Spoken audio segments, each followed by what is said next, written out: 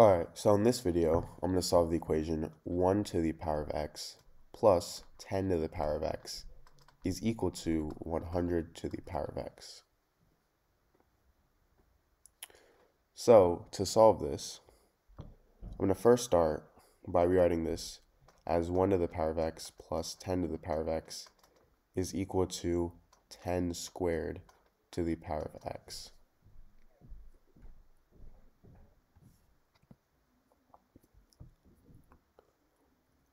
Now from here, I'm going to look at the term 1 to the power of x. Well, let's say we have 1 to the power of any number, like 1000. This is still equal to 1. And even if we have 1 to the power of infinity, this is still equal to 1. So no matter what value x could be, it's still going to be 1 to the power of x will still be equal to 1, meaning we can just ignore the x and just say this is 1 plus 10 to the power of x is equal to 10 squared to the power of x. Now from here, if I have something in the form a to the power of m to the power of n, this is equal to a to the power of m times n. And a to the power of m times n is the same thing as a to the power of n times m. Well, if these two are the same, and a to the power of m times n is equal to a to the power of m to the power of n, this should mean that a to the power of n times m is equal to a to the power of n to the power of n. So in simpler terms, a to the power of m to the power of n is equal to a to the power of n to the power of n.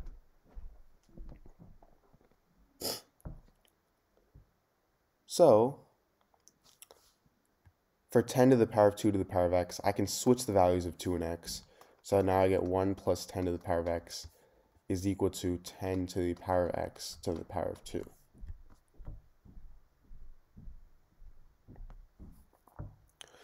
Now from here, I'm going to let 10 to the power of x equal to the variable y. So if I substitute in y for 10 to the power of x, I get 1 plus y is equal to y squared.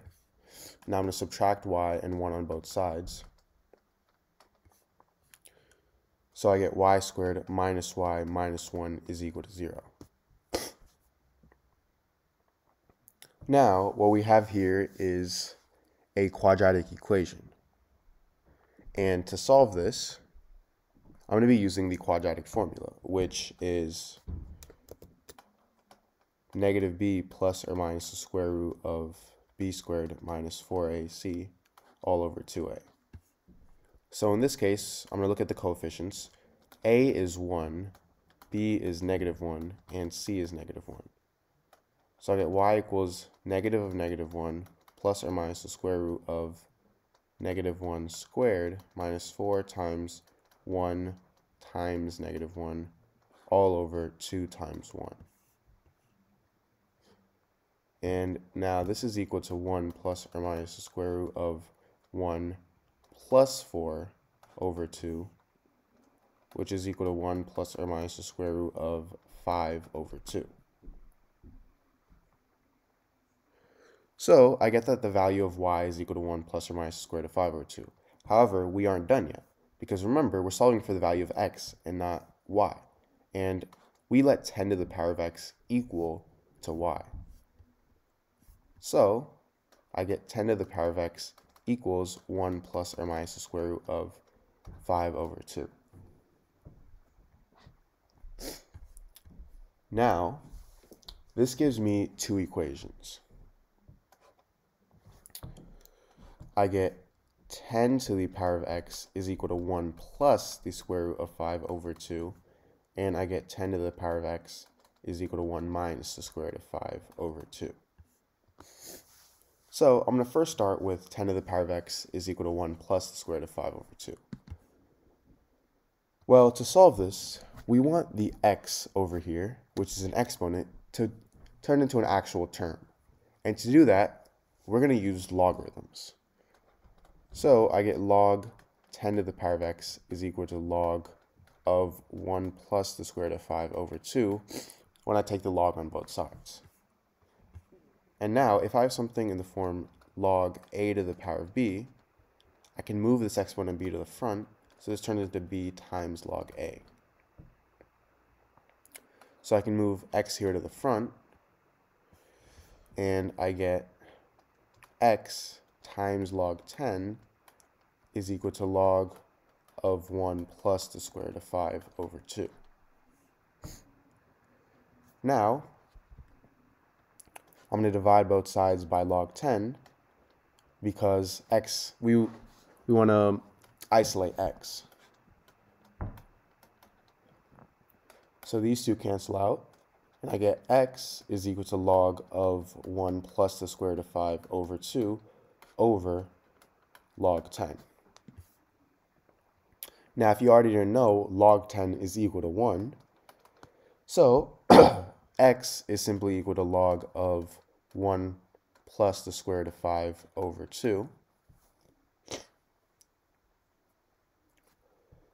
And now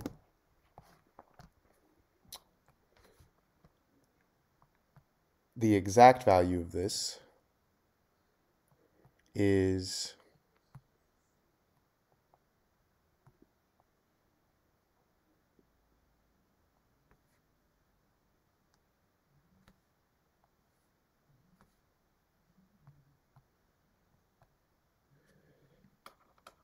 0.209.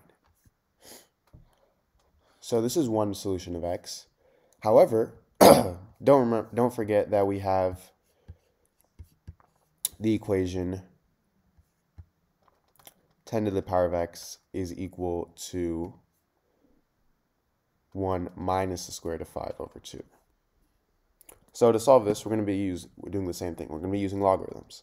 So I get log 10 to the power of x is equal to log of, this time 1 minus the square root of 5 over 2.